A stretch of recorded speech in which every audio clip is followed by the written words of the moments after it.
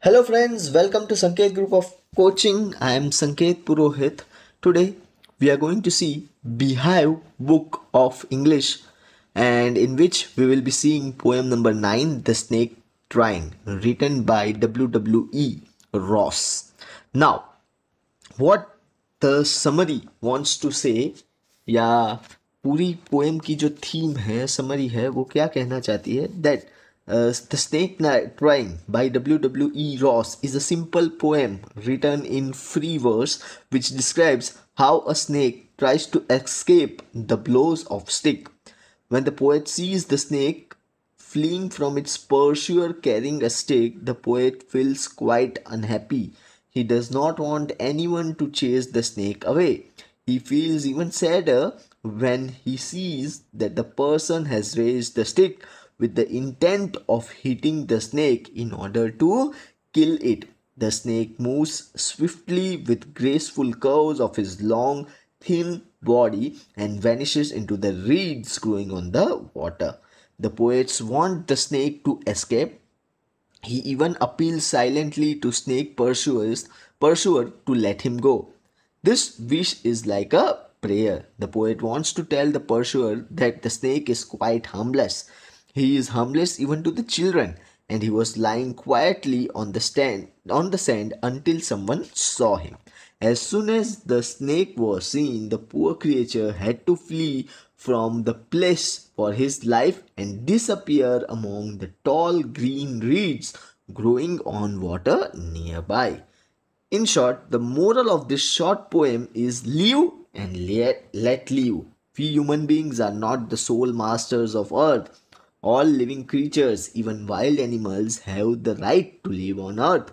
So, we should learn to protect all the animals rather than trying to harm or kill them as soon as we see them. Okay, so that was the summary.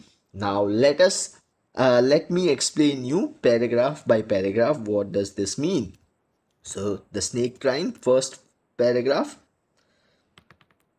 the snake trying to escape the pursuing stick with sudden curvings of thin long body. How beautiful and graceful are his shapes. Now pursuing का मतलब होता है chasing, और you can also say it as following. Curvings means twisting. तो यहाँ पे क्या लिख पोएट जो है कहना चाहते हैं कि the snake tries to escape from being hit by the stick that is following it. As the snake crawls, its body twists and turns, forming fascinating shapes. The next paragraph, he glides through the water away from the stroke. Oh, let him go over the water into the reeds to hide without hurt. Small and green, he is harmless even to children. Now, what do you mean by word glides? Glides का मतलब होता है move. Then stroke means hitting of the stick. And reeds का मतलब होता है water or marsh plants with sticks with thick stems. Okay, so what this para wants to say, the snakes move through the water in order to save itself. The poet pleads to let it escape and hide behind the thick marshy plants as it is harmless. The small green colored snake is harmless even to children. Next, along the sand he lay until observed and chased away, and now he vanishes in the ripples among the green slim reeds. Now vanishes का मतलब होता है disappear होना. So what does this 4 to 5 lines wants to say is, till it was spotted and chased away by the person holding a stick, it lay quietly in the sand. In order to save itself, the snake disappears in the ripples of the water and hides in the camouflaging green bushes of the marshy plants. So that was the poem, The Snake Trying. Now we will be discussing, or I can say I will be explaining you the figures of speech of this poem. Okay, so starting with we are going to see, as we have already seen in many of my past videos, I will be posting or saying it line by line, and we will end it up. Okay bachcho, so very first line, the snake trying. तो अब snake trying अकेला तो नहीं है, हम लोग ऐसा साथ में ले लेंगे। The snake trying to escape the pursuing stick is personification. क्यों पर्सोनिफिकेशन? क्योंकि यहाँ पे स्टिक को दो, stick which is non living thing is given a human quality of pursuing. Then next, with certain curvings of thin long body is your metonymy. The movement of the snake is described through the certain curvings of thin long body. Then next, how beautiful and graceful are his shapes! Exclamatory mark. If you can see यहाँ पे है तो it is exclamation.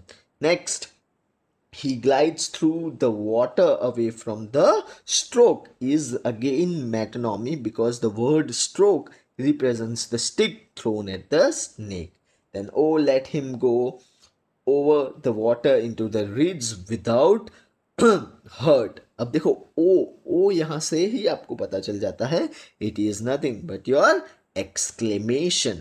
Then next, small and green, he is harmless even to children is alliteration. He harmless, hh, okay, consonant sound. Then next, along the land, along the sand he lay until unobserved and chased away. Internal rhyme, lay away, ठीक है.